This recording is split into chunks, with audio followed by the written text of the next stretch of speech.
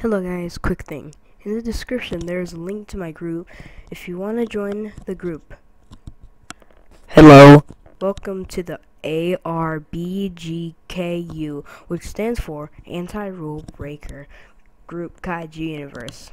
We defend most servers from rule breakers such as mass teamers, custom teamers, toxic kids, and maybe even hackers. There are categories and they are ranked how powerful the rule breakers are. 1 to 3 is a toxic player, depending on how toxic they are.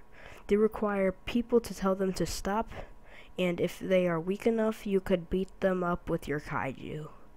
4 to 6 is mass teamers, or custom teamers.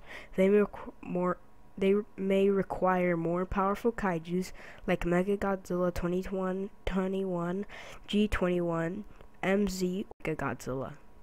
People who are trying to beat them break to stop the rule breakers. That's fine. 7 to 10 are players who are custom teamers or a toxic dust or under. They are very dangerous and annoying. They require a dust over level 50 or Mog over level 40. 11 to 15 are dangerous. They are either able to get almost the whole server to team or are hackers. 11 to 10 may be a lot of trouble for other servers because they could all friend to do raids to terraform other servers. Hope you enjoyed this video.